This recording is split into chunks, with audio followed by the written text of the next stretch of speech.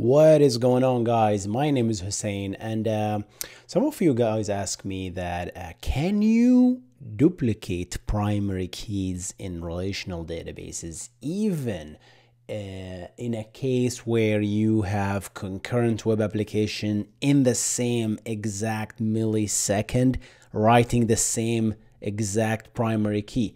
What will happen? And the short answer is obviously it's impossible, but obviously, how about we actually prove it? Here I have a Postgres database running on my local Docker container here, and I'm simulating two clients here. This is one terminal at its own TCP connection to the database, and that's another complete different terminal. Think of them as different users. So what I'm going to do is I'm going to create a table called create table test, and let's have a primary key here, integer primary key, right? And then just like that, if I do select star from test here on the other end, I have a table, obviously. And if I do select star from test, the table is immediately invisible. The table is immediately visible on all transactions, right? On all connections, not transactions. I don't have any transactions here. So let's clear up the pages here. And here's what we're going to do. If I'm not going to start a transaction. I'm inserting a row. Insert into test values 1. That means insert the primary key value of 1, and that immediately succeeds. If I do select star from test here, not form, I get ID 1. If I do select star from test, I get ID 1. It's immediately visible, correct? So far so good. If I try to insert on the other transaction, insert into test values 1, I'm gonna get an error. Duplicate key value, right? That makes sense, right? Because that key already indexed, and it's already unique index, so you can't really duplicate it, can you? But here's what I'm gonna do. I'm gonna begin a transaction here, okay? And I'm also gonna begin a transaction on this side. And I'm going to insert into test values, value number 2. And if we know transactions and isolations, guys, which I talked about in the asset video, go ahead and check it out. That means if I do select star from test here, I'm going to see number 2 because it's in my own transaction. However, if I do select star from test here, I'm not going to see it. And the reason is because it's not really committed, right? And this transaction has an isolation level default, I think, read committed. That means it will only read committed stuff, I believe. If that was that, otherwise, if this star read is seeing that change, that means it's a dirty read because this thing did not commit it yet. So if I do a commit here, or should I committed the transaction, if I select it here, I start seeing that in my transaction. And for example, I just now commit, although I didn't really do any changes in my transaction, but don't have to, right? All right, so let's spice things up, guys, a little bit. I'm gonna begin transaction on this side. I'm gonna begin transaction on this side. I'm going to insert a value of 3. I'm not gonna commit, but here, if I do select star from test, obviously there's 2, but 3 doesn't exist. If I do here, 3 does exist, right? Because it's in my own isolation, right? It's my own transaction, so I can see it. Here's what I'm gonna do. Here, I'm going to insert into test values 3. So simulating concurrent writes, right? The same value. What do you think will happen?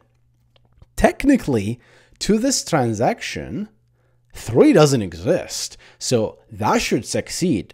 However, look what Postgres did. It just froze my transaction. I am completely blocked here, right? And that's called, I don't know what the exact implementation of the Postgres doing here, but it could be either a row level lock, right? It locks level the row number 3, okay, from actually being inserted again or doing anything with it, because that's what we're doing, right? And or it could be just a serialization kind of isolation level, right? But look at what happened here. That's very interesting. So that will remain like that until some sort of a timeout will hit, right? Or either this transaction rolls back. If I roll back, and we're going to do two things here.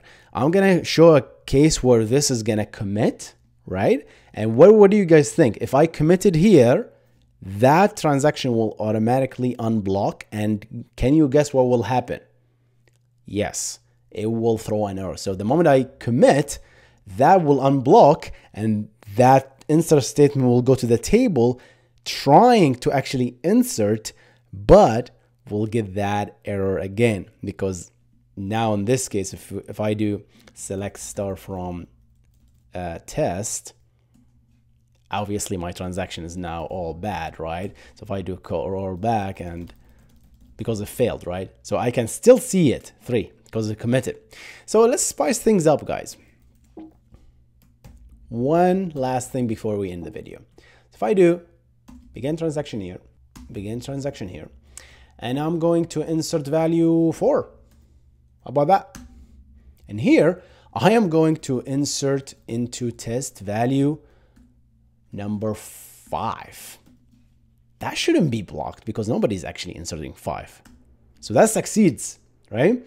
However, now I'm going to come here and I'm going to start inserting value number 5. Look what happened. I'm stuck. This transaction is stuck now, right? But here's what I'm going to do. I am going to roll back this one. The moment I roll back this transaction, what will happen to this transaction? You guessed it. It will actually work. It will insert successfully.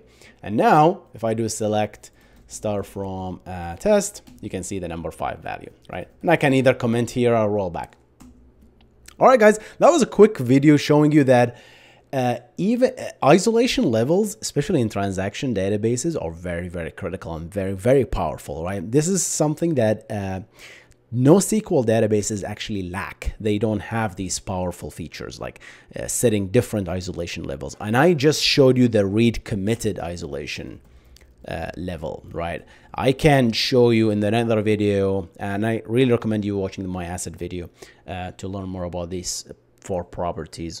But I'm gonna make another video talking about how to begin a transaction, because in Postgres you can actually begin a transaction, right?